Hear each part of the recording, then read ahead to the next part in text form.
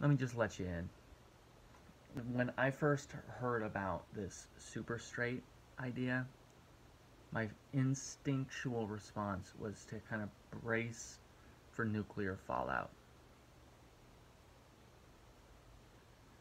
Um, and I was kind of right about that, quite frankly. Um, but I want to talk about some of the contextual issues with it more than anything else. One is that there's a political concept called the Overton Window. Basically, it's that if there's all these different things that you're allowed to talk about in discourse, or like a window of discourse is another terminology for it, of that you're allowed to talk about these things in these ways. If you talk about it in a different way, then you will lose your watch minutes. You will get shadow banned, have your videos taken down. An example of this from the last couple years is the way people talk about vaccines and masks, right? If you were to say, I don't want to wear a mask, you would get canceled because that's outside of the Overton window regarding mask wearing. Okay, and now that's like, and the reason I use that is that's kind of an expired issue in that a lot of, like, there's what, 15, 16 states now that are open, that don't have mask mandates. And so that's one. But here in the super straight issue, way that works is that um, heterosexuality, or let's say committed heterosexuality, has been outside of the Overton window of discourse for a long time. For probably going on a decade now, has been outside. Do you want to talk about you just being a straight white male and maybe even being proud of being a straight white male? Like, that's just not allowed, and it's been not allowed for a while. That's not news. But the trans stuff, that's been moved into almost to the center of the Overton window recently, over the last maybe about 2 years, has been moved further and further into the towards the center of the Overton window.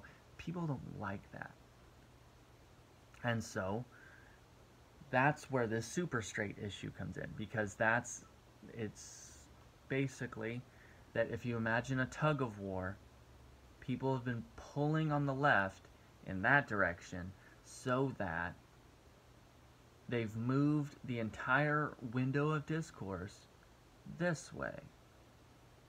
Now, if it's forced, it's literally scrunching the conservative set of dialogues together so that they're having to join sides with and mirror the rhetoric of people that they would have vastly distanced themselves from just a few years ago.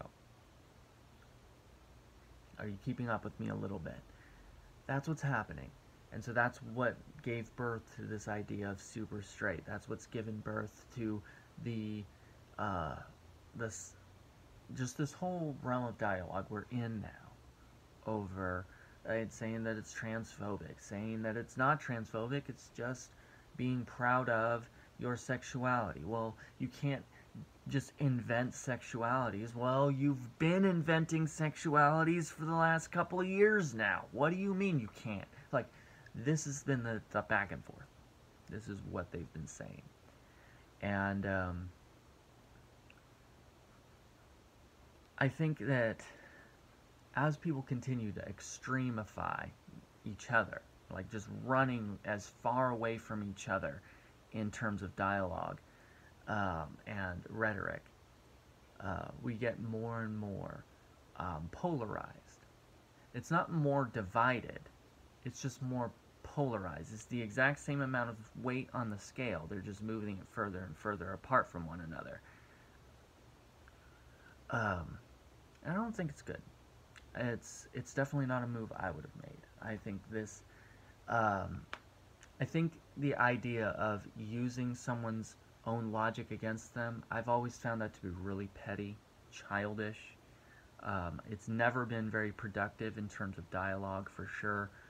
Um, and it's especially um, hostile in terms of when you're discussing things with people that are um, that you don't know. Like, it's one thing to, oh, I'm going to play devil's advocate over here for a minute, and with somebody that you know, and they realize that you're being absurd, that you're using extremist rhetoric, but then you're going to walk back towards the center afterwards. But people that you don't know that. And so they're just going to take that snapshot of you in caricature, and then they're going to use that against you. So I don't think it's very productive. Um, and I've already gone to war against the MGTOW and against the Christian feminist and against like a lot of these already, and so I don't feel a need to kind of sugarcoat myself on this, of that people that are identifying as super straight, I wouldn't let my daughter date one. I'll say it like that. If I find, like, have my daughter and she's tells me that she's into some guy and she tells me his name and I look him up on Snapchat or something and I see that he's got that black and orange square, you know what? Sorry, sweetheart, it's not the one for you. And hopefully, like, like maybe that's enough for him to like change his mind about some stuff, but probably not, because that doesn't seem like a safe person to me. If I open up, I don't, like, if I was to see that on a Tinder profile, I wouldn't consider that person to be very welcoming. Wouldn't feel very safe around that person. And I think that's kind of the sentiment under what people are, like, where they're trying to push back on this. They're not very well articulate in the way that they're saying it, but that's, I think, the basic sentiment. That we don't feel safe around someone that's super straight. So if you're the desire here is for you to say it's because I only like the opposite sex, then just say that. Think maybe.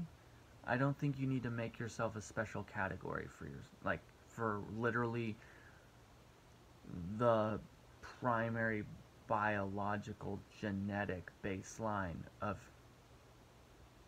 like mammalian sexuality. You're building a brand off of walking, essentially. Like, wow, I'm such a competitive walker. Like, you go down to get the mail on, like, every day. Like, there's nothing special happening here, essentially. Like, that's kind of what I'm at, where I'm at.